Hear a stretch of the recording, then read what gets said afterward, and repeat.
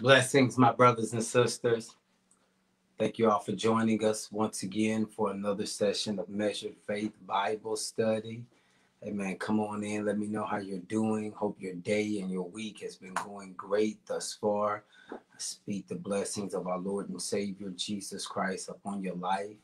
Amen. I just thank you all once again for joining us. We're going to go into prayer. We're going to jump back into this lesson in the book of Romans. Amen.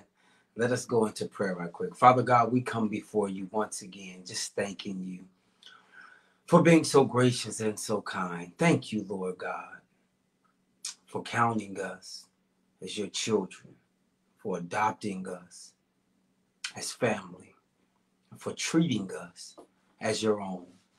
We thank you, Father God, that even while we were yet still in sin and were outside of your family, that you thought enough of us to send your son, Jesus Christ, to die on the cross for our sins, Father God, to shed his blood, Father God, and to give his life so that we would have a part in your kingdom. And so for that, we're so grateful. We're so thankful, Father God.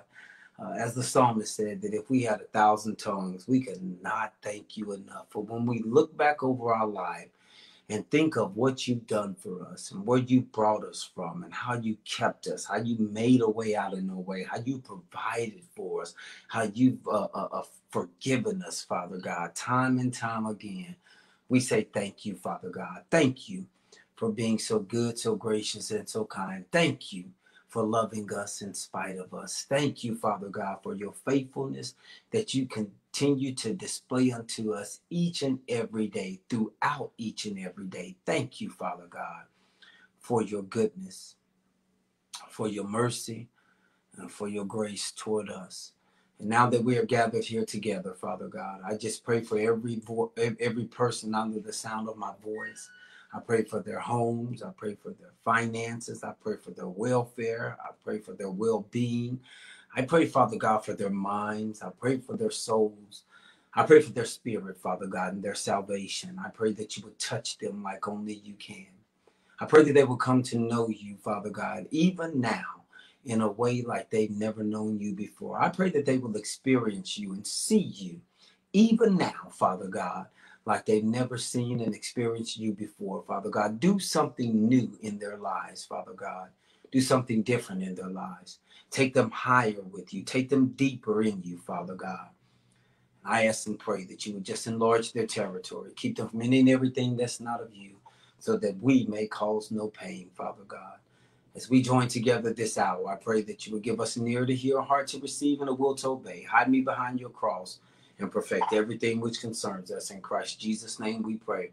Amen, amen, and amen. God bless you. Hey, Sister Sandra. God bless you. Hey, Sister Ladenia. God bless you. Good to see you, ladies. Hey, Sister May Tubby. Good to see you all. God bless you all. Hey, cousin. Good to see you, Sister Charlene. God bless you. Good to see you all. Thank you all for joining me for another session of Measured Faith. I don't take that lightly at all. You all jump on here every single week, amen, and trust me to give sound doctrine and teaching, and so I don't take that lightly at all. And I just want to thank you for your support. Thank you for your commitment. Thank you for just your fellowship and your presence. Thank you for your interaction. Thank you for your feedback, and thank you for entrusting me to bring a sound word from God. Amen. I hope you all have been enjoying this book of Romans that we've been in here lately.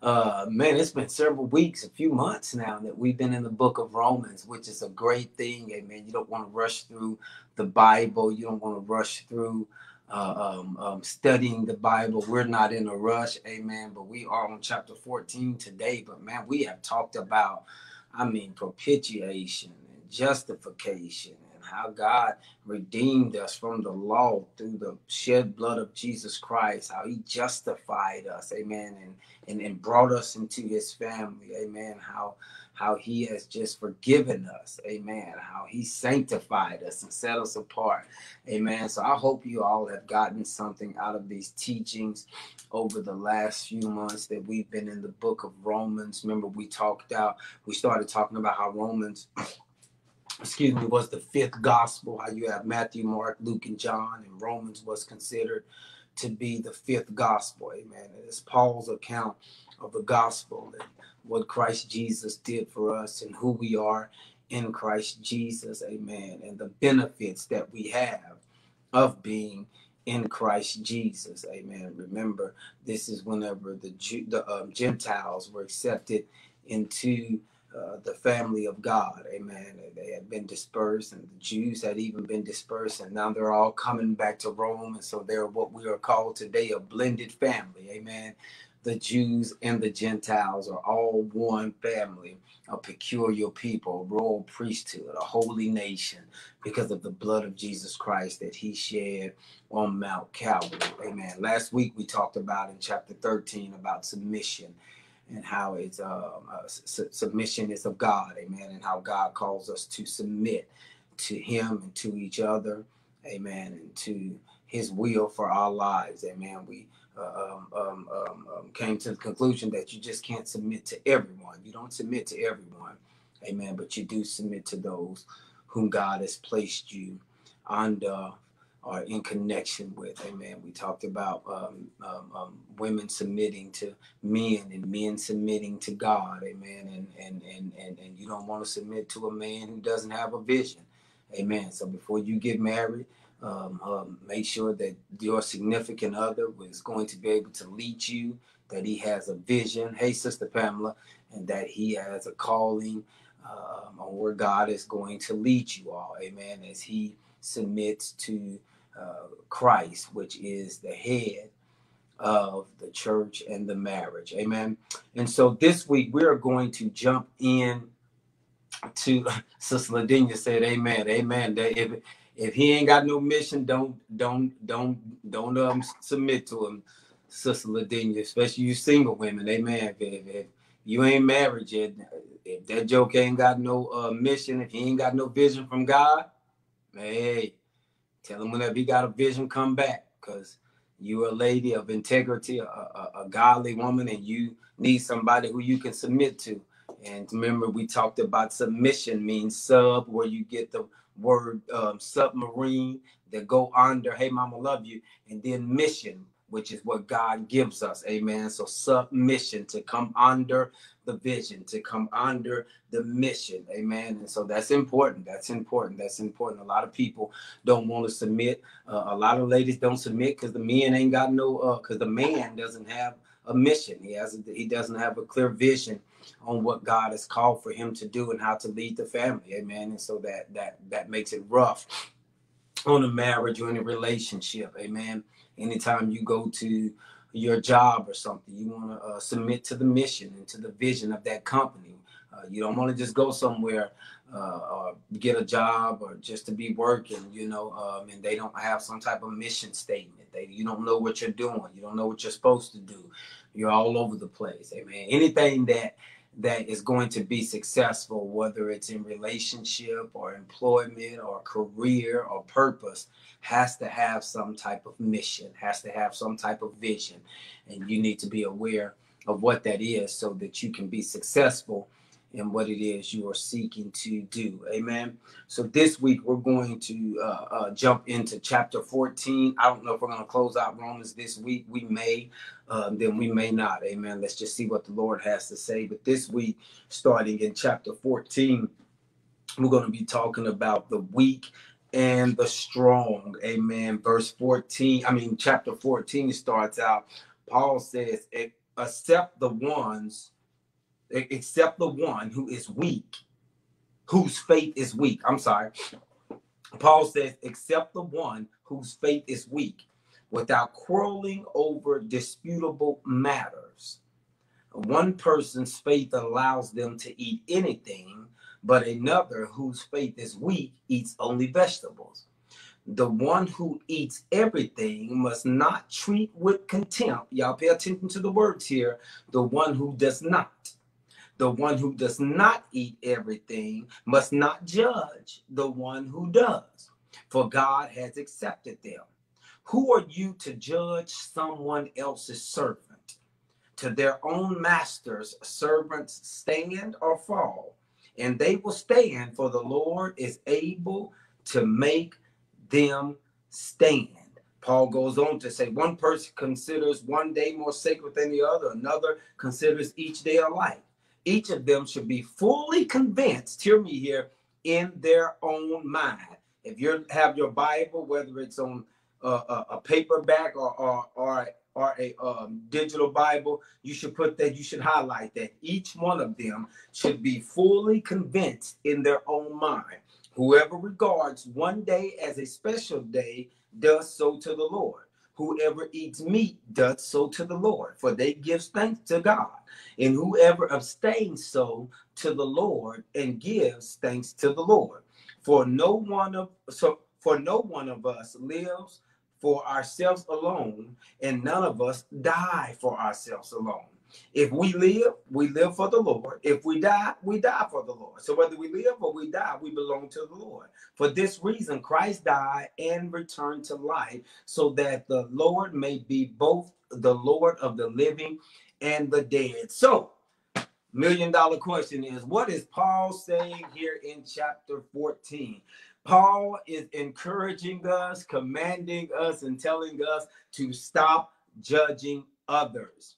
Stop judging. Stop criticizing people for what they do that's different than from what you do.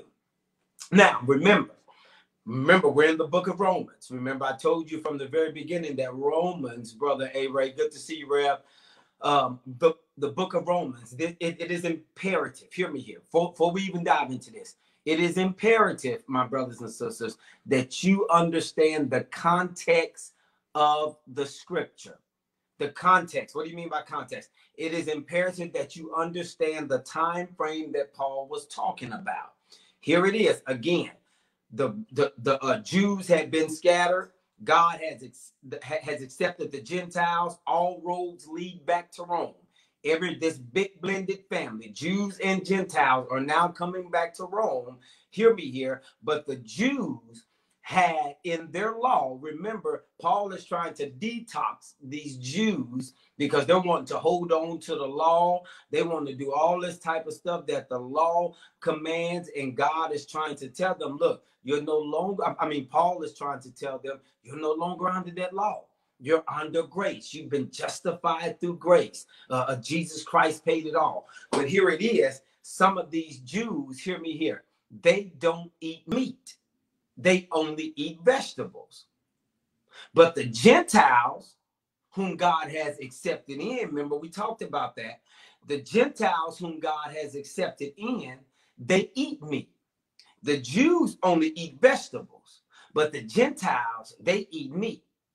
But so here it is, the Jews are condemning the Gentiles because they are eating meat, and Jewish people didn't eat meat, hear me here, under the Mosaic law or the 10 Commandments. But if you go back to the book of Acts right before this, you will understand that God done away with that law. Remember in Acts 9 when God showed Peter the sheet that came from heaven, and he told Peter, he said, Peter, eat from this sheet. And he showed, he showed Peter the sheet, and it was all kind of animals. And God told him to take and eat. Well, Peter even contested with God. He said, no, I can't do that. He said, God, it's forbidden for me to eat these kind of meats under Jewish law. I have dietary restrictions that would not allow me to eat this. And then God told him in Acts 9, he said, no. I have cleansed all things. Do not call anything unclean that I have made clean. You can eat the meat if you choose to eat the meat. So now we get to Romans 14, and these same Jews, they are now still upholding, hear me here, these Jewish laws. And so Paul is telling them, you're upholding the laws of not eating meat and only vegetables only, but understand that God has accepted the Gentiles in here. They never had these laws. And because they never had these laws, they are not restricted to these dietary restrictions that you are on. And so he says, do not judge them. Be careful on how you judge and criticize them, because they are eating meat. He said, just because you don't eat meat doesn't mean that they can't eat meat. Just because you want to uphold, hear me here, your Jewish restrictions, don't condemn them or criticize or judge them because they want to walk in the liberty that Christ Jesus has given them. My God, that'll preach all by itself today. Hear me here, because the Jews had dietary restrictions, but the Gentiles operated in the liberty that Christ Jesus had given them from the book of Acts, the 9th chapter, when he said all things are clean. So Paul says, if they bless the food and they give thanks unto God, don't knock them for walking in the liberty that Christ Jesus had made available to them. On the same hand, if you're only going to eat vegetables, they cannot knock you for upholding what your moral conscience is calling you to uphold. He says, if your conscience gets to you about eating meat, just don't eat meat.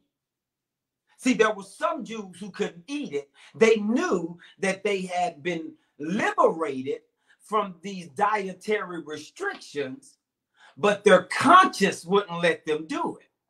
And so because their conscience wouldn't let them do it, hear me here, they wanted to hold the Gentiles accountable. So can I exegete this and put it in today's term? That was back then. The same thing happens today in today's time. People often, hear me here, Christians, Paul's talking to the church here. Paul, he's not talking to unbelievers, Minister Antley. He's talking to the church here. Paul says that these people want to criticize other believers. Hear me here. Believers are criticizing other believers because of their own personal convictions. Whew. He's not talking to unbelievers. He's talking to believers. Paul says, stop criticizing others because of your own personal convictions. You see it in the church today. Here it is. Some people say, and I'm not knocking anybody's denomination. What I'm saying is some people say women can't wear pants. It's in the Bible. Women should not wear pants. Well, understand that in that context, in the Bible, in the Old Testament, and in the Bible in general, hear me here, men didn't even wear pants back in biblical days. They wore tunics. Jesus had on thongs wrap on him. They wore tunics. They wore robes. Men didn't even wear pants back in those days. So this is why I started out telling you that context is important here. And so in today's church, you have some people who don't believe in wearing pants. Hear me here. If that's your belief, then that's fine. But don't call other people other women who wear pants to church ungodly, or criticize them and judge them and say that they're not saved, because they have taken the liberty in Christ Jesus to come as they are. And just because you wear dresses only and they choose to wear pants, your dress doesn't make you any more saved than the person who's wearing pants. Woo!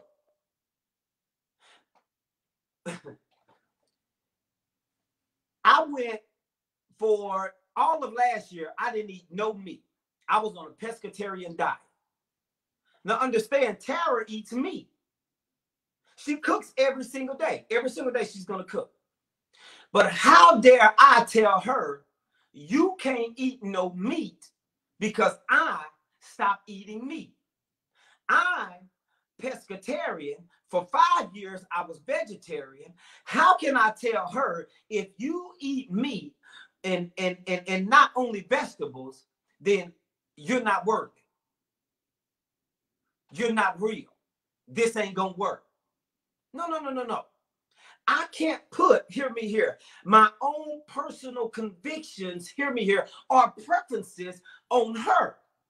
So there be times she'd cook me something and then cook her something. Or there be times we go out to a restaurant and I'm sticking to my vegetarian diet or to my pescatarian diet. And she over there, you can order all the salmon you want. You can order all the vegetarian food you want. I want a ribeye. I want a New York strip. I want a sirloin. I want a steak. I want it well done. That's how I want it. I can't look down on her or think different about her because she wanted meat. That's just my own personal preference. I dealt with cancer. I changed my diet. It was my own personal conviction. Hear me here. But Paul is saying that believers in the church have the propensity to want to place their own personal convictions on others. And so what happens in the church is that people take their own personal convictions that they have and they use them as spiritual obligations against others. I said people take their own personal convictions and make them spiritual obligations for others. And so because you don't do what I do, you're not saved. Or they say you're immature. You're not a seasoned Christian. So now I don't have a problem with women wearing pants to church. Now, I do believe there is a way that you should respectfully dress in church. I don't believe that a woman, should be coming up with everything showing. But I don't believe you should be at Walmart with everything showing. I don't believe you should go to the convenience store with everything showing.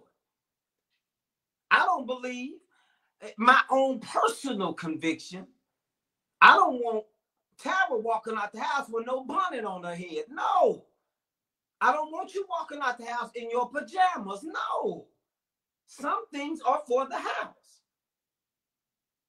But because I see someone out or someone comes into a church house with fitting stuff on, or they come in with their pants sagging, or they have on a sweatsuit and they're preaching it in, hear me here, I'm not going to say that they're not saved just because I like to dress up. I only own a few suits. I just know how to work them and put some blazers and stuff with them. But man, I've sat under some pastors who I had to have on a three-piece suit. I had to learn how to tie the tie. Man, I started tying ties. I'm looking at videos and people like, man, how did you tie that tie? I mean, I was that much into it. I wanted to tie all these different knots. I'm spending money I don't have to try to look good. But if the truth be told, some of the same pastors who are wearing these three-piece Armani, Versace, tailor-made suits are going to bust hell wide open. Because they look better on the outside than they are living on the inside. And so your Versace or Armani or Burberry or Chanel gown or shoes or Louis Vuitton heels, it's not going to get you to heaven. God is not worried about what you wear. I believe everybody should look presentable. But there are some people who wear some red bottom heels. There are some pastors who wear some tailor-made $5,000 suits who are going to bust hell wide open. And there are going to be some women who wear skirts that's a little bit too tight, that's a little bit too revealing, who are going straight to hell, who are going straight to heaven. So we have to be careful with judging people. And hear me here. Paul says, that's why I told you to underline that in verse 5. Paul says, whatever you are convinced in your own mind, whatever your conscience tells you is okay, Paul said you have the right and the liberty to do it. Because I'm a living witness. People in the church, believers, I'm not knocking the church. I'm just telling you what to look out for. People in the church, believers, will try to make you or vicariously live through you. And so because they grew up wearing suits, you got to wear a suit. Because they grew up wearing the gowns and the big old hats, you got to wear. And so we have to be careful with letting others put their own personal convictions on us in making it spiritual obligations. Hear me here. If you are a Nazarite in the Bible, you could not drink no wine. You have to abstain from all wine. Remember, context is important here. If you were a Nazarite in the Bible, you could drink no wine whatsoever. You were not allowed to drink wine. But then Paul says in the New Testament, if you're not a Nazarite, you can drink it modestly, as long as you do it with respect, as long as you're not getting drunk off of it. But there are some people who abuse it. It's just what it is, who don't need to drink at all. But just because you see someone drinking or having a drink of wine, I am not telling you to drink. Do not say that. And if you ain't been drinking, don't start drinking, because I said that I'm giving you examples in scripture.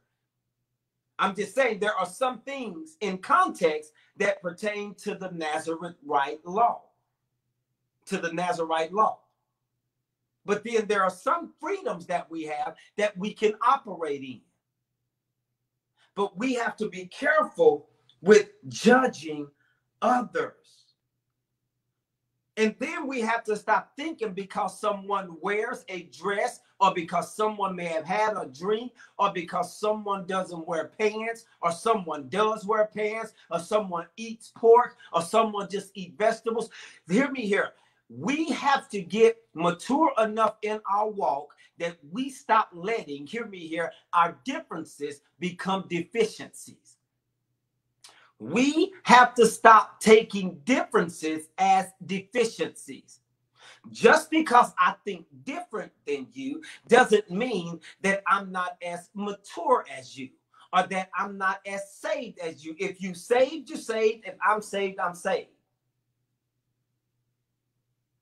But oftentimes we have the propensity to think because one does this and the other does this, that I'm more saved than you, or that I'm not saved. If you're saved, you're saved. Stop stop interpreting differences as deficiencies. I don't have to think like you. I don't have to act like you. I don't have to dress like you. I don't have to talk like you. I don't have to walk like you. I don't have to preach like you. I have to do what God calls me to do.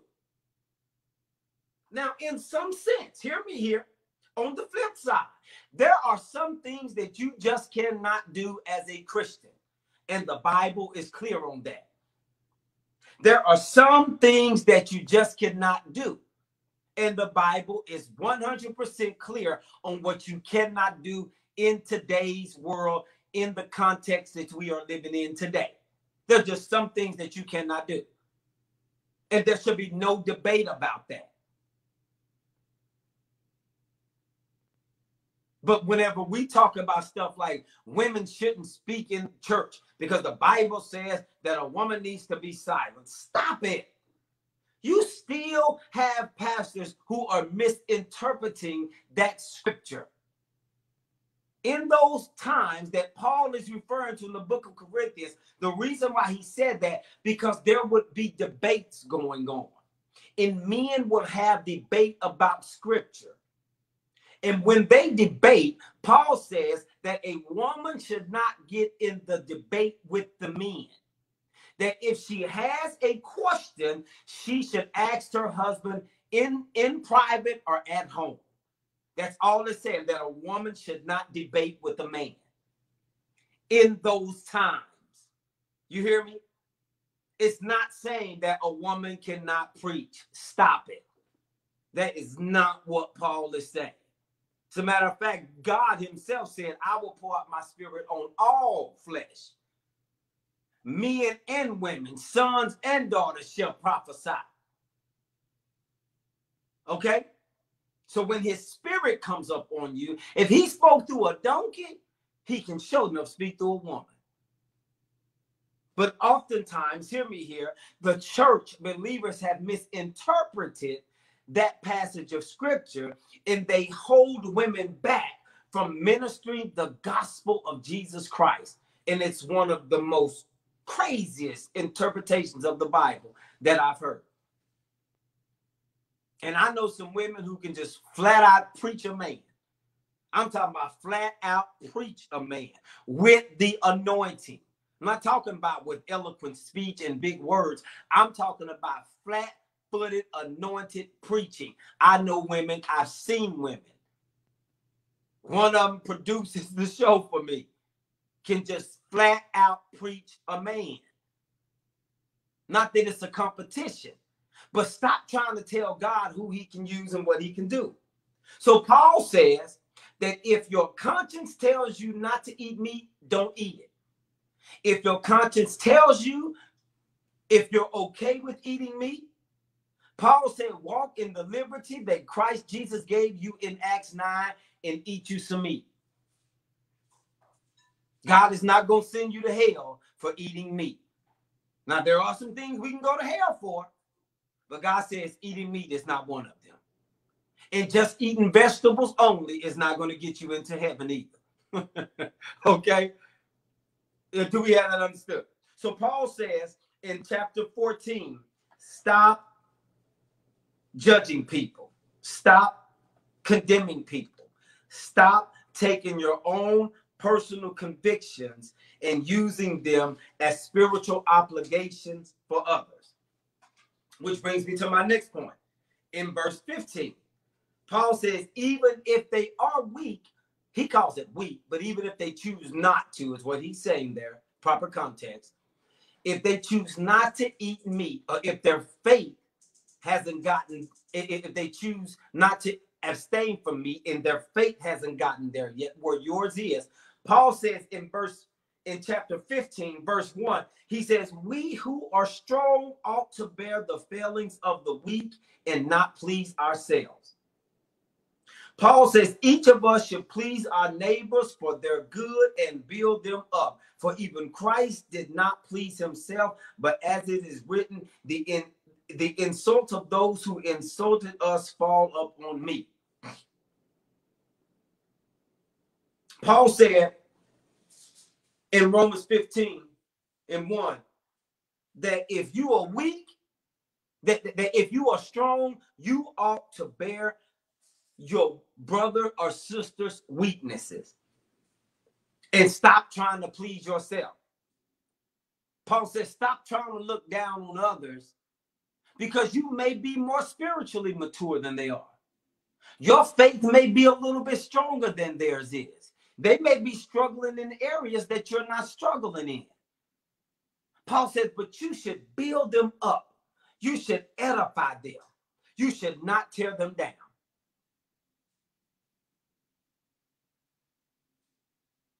And one of the church's biggest, I guess, stigmas is that we have a hard time building each other up. And oftentimes, hear me here, that's why people don't like to tell others about their weaknesses, about their failures, about their shortcomings. Because instead of us building people up, we tear them down. You know you shouldn't do that.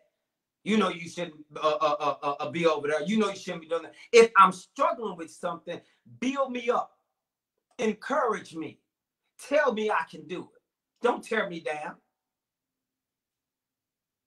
Hear me here. Paul says to please yourself. Y'all know the old proverbial saying, blowing out other people's candle is not going to make yours shine any brighter. But oftentimes, we try to put people down, hear me here, to make us look good. We want to show other people's weaknesses so that we can try to look strong. But remember, in chapters 1 and 2, we said all of our names are somewhere on that list. Even Paul himself said in chapter 7, I got some stuff that I'm dealing with. I struggle from time to time. So when we see our brother with a weakness, hear me here. Paul said we should not try to put them down. Hear me here. He says, because you're going, remember, they were talking about eating meat and eating vegetables. Paul says in verse 4 in chapter 15, he says, for you're going on things that were written in the past. He says, you're going off of past teachings. He says, for everything that was written in the past was written to teach us.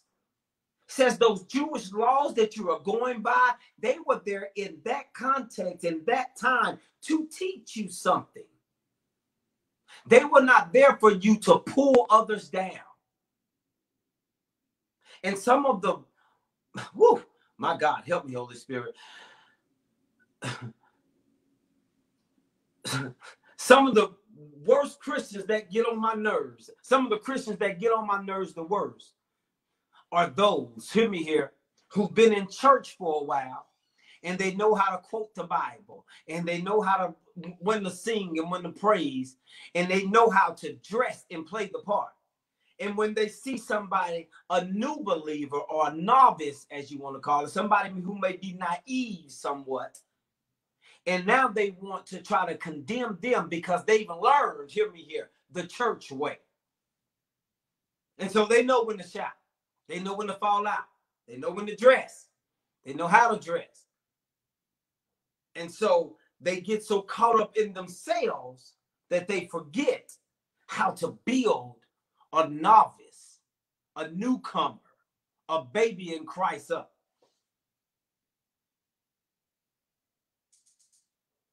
And so they start quoting scripture. You can't wear no pants in here. Women, you can't cut your hair. You can't speak in the church. Paul says that every single thing was written in the past was written to teach us. So when you take stories in the Bible, say the 3 Hebrew boys in the fiery furnace, the Bible, my brothers and sisters, hear me here, it's not a history book. The Bible is a book that gives us instructions on what God wants us to do in today's time. It's not necessarily a historical book. It's a life book. It's a book of instructions. So Paul says you're looking at the Bible and you could take the 3 Hebrew boys. He says, and you're looking at the fiery furnace. And you're looking at how the Nebuchadnezzar got so mad and furious that Shadrach, Meshach, and Abednego wouldn't bow down to him, and that they kept serving their God. That he got so furious that he turned the fiery furnace up 7 times higher, and then he threw them in there. And the people who threw them in the fiery furnace, hear me here, the fire was so hot that it burnt them up. And then, once he threw them in there, he stepped back and he looked in the fire and he seen 4 people. And he asked them, well, there are 3 people in there, but now I see 4. And the 4th one looks like the Son of Man. And he brought them out of the fiery furnace, and they came out unscathed, and they didn't smell like smoke. Let me hear you. That's a story that's written in the past. Don't get so caught up in the details of that story, hear me here, that you forget, hear me here, to get the lesson out of the story. This is what Paul says. Paul said that that story was written to teach us something.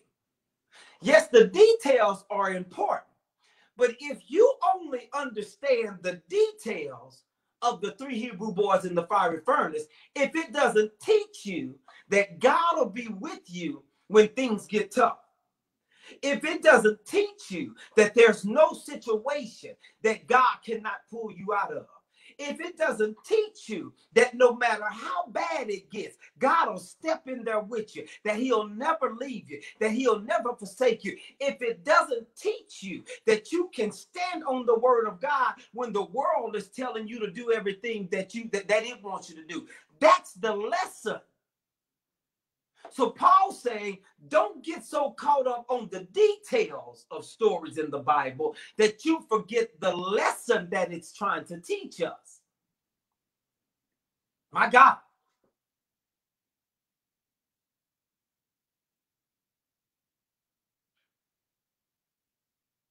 Don't get so caught up on God splitting the Red Sea and the details of it that they went through on dry ground, that you don't apply that to your life and let it teach you that no matter how you may be drowning in student debt, in financial debt, how you may be drowning in discouragement, how you may be drowning in trials and tribulations. Paul says what that scripture is trying to teach you is that no matter where you're at in your life, that God knows how to part it and make a way out of no way, that he'll bring you through on dry ground. You see what I'm trying? Paul says that stuff that was written to teach us something. It wasn't there for you to put everybody down for. It wasn't there for you to try to use it to make yourself look bigger than everybody else. See, he says it. I didn't say it. Don't get mad at me. Paul said it. He said it right here in verse 4. He said everything that was written in the past was written to teach us something. It's not there to tear people up. It's there to teach you something. Whenever Jesus fed the 5,000 souls with 2 fishes and 5 loaves of bread, that's not there. You can't just get caught up in the details of that. When he asked the disciples, where we going to get food to feed them? He already knew what he was going to do. They didn't have no food. But he found a little boy with his sack lunch that his mama had packed for him. 2 fishes and some bread. 2 pieces of fish and some bread. And the Bible says that he took that, gave thanks to his father, offered it up to his father, and he fed 5,000 and still had basketfuls left over. Don't get so caught up in the details of that event that it doesn't teach you the lesson that no matter how much you don't have, God is able to take what you don't have and multiply it. You know what that teaches me? That when I'm down to nothing, God is up to something. You know what that teaches me? That God is able to take the little bit that I have and he's able to multiply it and give me more than enough. Not for only me, but the Bible says that they blessed, the disciples had 12 basketfuls to take home. That not only will he give enough for me, but he'll give me enough to bless those who are connected to me, who are a part of me. That's what that teaches me. Paul says, stop using this stuff to tear people down. Use it to build people up and to teach them who God is, how God can come through, how God can make a way. Paul said we are to edify one another. See, what's happened in the church today, hear me here. What's happened in the church today is that too many preachers, too many women and men of God have gotten caught up on preaching this prosperity gospel and this naming and claiming and having and grabbing, that they don't teach you the lessons in the details of the story. And so they want to teach about how God will multiply or preach about how God is multiplied, and they want to ask you for an offering afterwards. But what I'm trying to tell you is that there is a lesson in the details. The lesson is not for me just to get an offering from you. The lesson is for you to apply to your life when you find yourself in a similar-like situation. Woo! The Bible teaches us how to live life. And this is why I pray, my brothers and sisters, and I'm going to need y'all to be in prayer with me. This is why I pray that when the church doors really do open back up, my prayer, and I need y'all to stand in agreement with this, my prayer is that men and women of God who are preaching and teaching the gospel would teach the unadulterated, unedited, omnipotent word of God. That we will not dilute it to this habit of grab it, name it, or claim it, patty cake gospel. But that we will preach and teach sound doctrine that people can get the lessons out of and not just the details out of. My God. Paul said that this was written to teach us something. This was written to be a compass for us. This was written to be instructions for us. Bible, B-I-B-L-E, basic instructions before leaving earth. Bible, B-I-B-L-E, your basic instructions before leaving earth. It teaches you how to live life. It's not there for you to tear each other down. It's not there for you to try to look smarter or wiser than everybody else. It's not there just for you just to please yourself. It's there to teach you how to live according to the perfect divine will of God. And I get frustrated when people don't preach and teach the authentic, unedited word of God, hear me here, with sound doctrine and theology. Because so many of us who are believers, we end up living defeated lives, hear me here, because we're not getting sound doctrine. That's why you have to be careful on whose leadership you sit under. I'm going to say it again. You have to be careful with whose leadership you sit under. Because whoever you sit under is what you understand. I said, be careful of whose leadership you sit under, because whoever you sit under is what you understand. And I need you to be healthy in your walk with God and not want to kill yourself when trials and tribulations come and not question God just because you're going through some stuff. But see, we're raising some believers who really love God, but we're raising them with this weak patty cake gospel that tells them that they're so important, that they're so beautiful, that they're so handsome, that they're so intelligent, that they're so much children of God that they'll never go through anything. And it's completely unbiblical. It's unsound doctrine. Jesus said, in this world, you're going to have some trouble. But let me teach you how to deal with trouble. Let me teach you how not to throw in the towel just because you're going through stuff. Let me teach you how not to lose your mind when you go through some stuff. Let me teach you how to bless those who talk about you and forgive those who persecute you. He says it's in the book. My God. So chapter 16, look here, we're going to get through Romans tonight. Chapter 16, Paul leaves one final instruction for them. 16 and 17, Paul says, I urge you, my brothers and sisters, now after all I've told y'all, listen, Paul says, I urge you to watch out for those who cause divisions and put obstacles in your way that are contrary to the teaching you have learned. Keep away from them.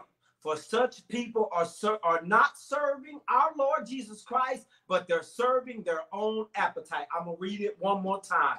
Paul said in Romans 16 and 17, I urge you, brothers and sisters, watch out for those who cause divisions and put obstacles in your way that are contrary to the teaching you have learned. Keep away from them, For such people serve their own appetites and not Christ. Paul says that we have to be discerning enough to know who's preaching and teaching sound doctrine. Sound doctrine. Paul says, watch out for those who cause divisions.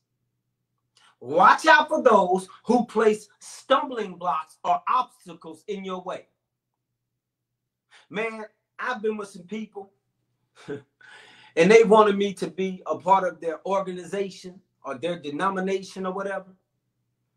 And man, after they got through telling me what I had to do because of what their denomination wanted me to do, I said, well, wait a minute. I know you're a man of God. I know you're a woman of God, but this ain't for me. Because here it is.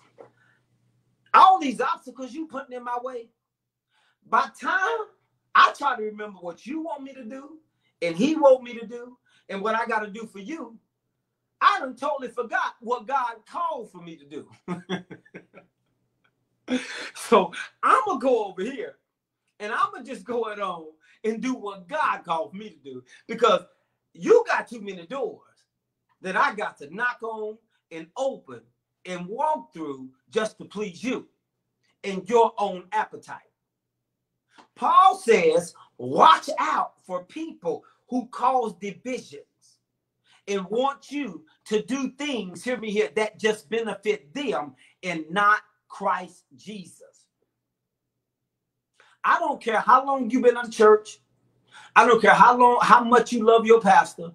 If your pastor is not helping you to grow, hear me here, in Christ, if you are not growing, you need to find you a church where you can grow spiritually.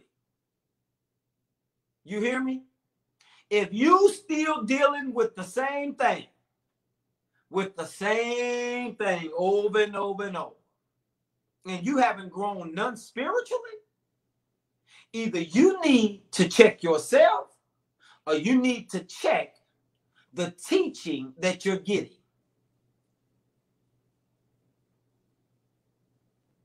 I want to believe that you all get on here y'all get on here every single week, and I'm humbled. But I want to believe that y'all get on here because you're getting something that you can apply to your life. If not, you're crazy.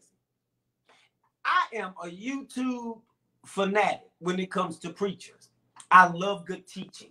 I love good preaching. But if I get on there and you preaching about yourself, or you preaching the stuff that I know is not correct or sound doctrine, click. I'm getting off of your YouTube. I'm getting off of your Facebook. I don't want to hear it. If you're preaching to satisfy your own appetite, if your preaching, hear me here, does not point me to Christ Jesus, I don't want it. You don't have to have every verb right. You don't have to have every consonant in the right place. You don't have to have every noun in the right place. If you can lead me to Jesus Christ, then I'm good. But if your preaching fulfills your own appetite, your own ego, and builds you up, peace, I'm out. Don't sit under anyone who cannot lead you to Christ Jesus. Paul says, separate yourselves from them. Let me tell you something. Separation is spiritual. If people are causing divisions and stumbling blocks and obstacles in your way and preventing you from serving Christ and you are not growing, separate yourself. Separation is spiritual. Now, I'm not saying, hear me here, I am not saying that you should separate yourself from everyone that you disagree with or that you have a difference with. No, that's immature. I'm not saying that. Do not separate yourself from you're going to have disagreements. If I haven't said something on here after all these weeks that you may have questioned or disagreed with, you ain't really listening to me. I don't agree with everything nobody says because I'm a different person. But just because I don't agree with you doesn't mean I don't understand what you're saying. Doesn't mean I can't necessarily, I can't really relate to it. We can have disagreements and differences and still be connected. But if you're preventing me from growing, if you're preventing me from becoming mature in my walk with God, if you're placing obstacles in my way that prevents me or impedes me from getting a closer walk with God, if it deters me, if it pushes me away, no. I'm separating myself from you. If I can't grow and be who Christ called for me to be in the full capacity that he's called me to be, we're going to have a spiritual separation. Who was it? I believe it was Paul and Barnabas, or Paul and one of them. Whenever Paul told them, may the Lord watch between me and thee while we are absent one from another. That's a spiritual separation. I don't wish bad on you. I don't wish harm on you. I don't wish your ministry fail. I don't wish you get fired from your job. I don't wish your marriage fail. I don't wish none of that. But we cannot walk together and be successful. So because of that, I'm going to separate myself from you and wish you the best. And it's okay. Now, again, don't separate from everybody. Don't be like that. You need people. People need you. We were not created to live alone. Man was not created to live alone. That's not necessarily just with a woman. We need relationships. So you can't just separate yourself from everybody.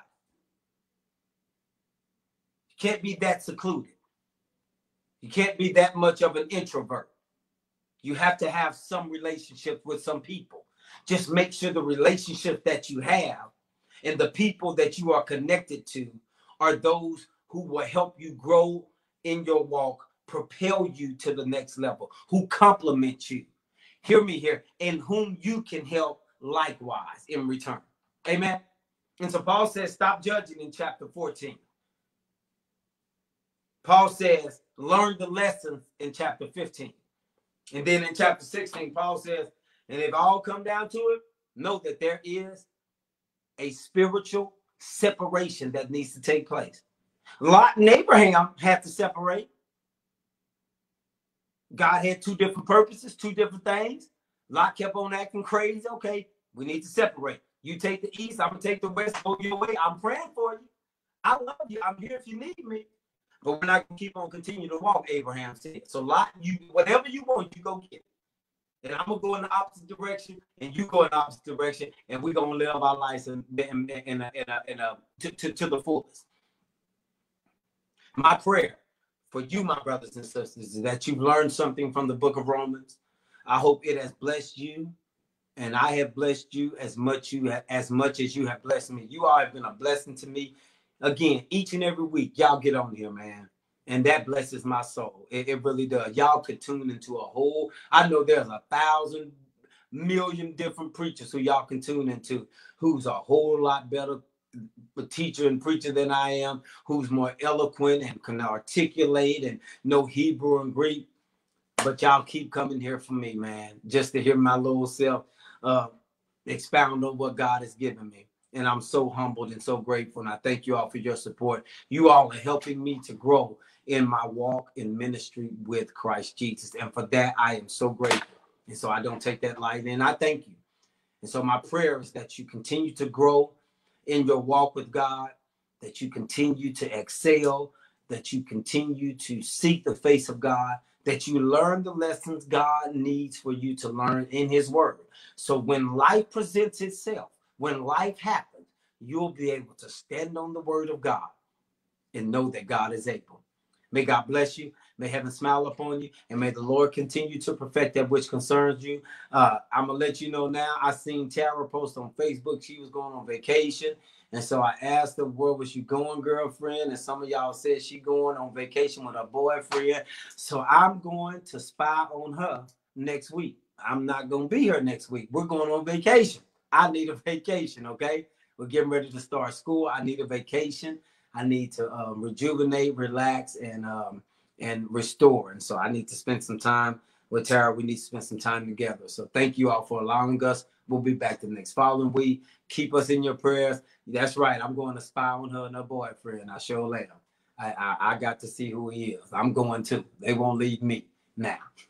I love y'all. God bless you. Thank you all for joining.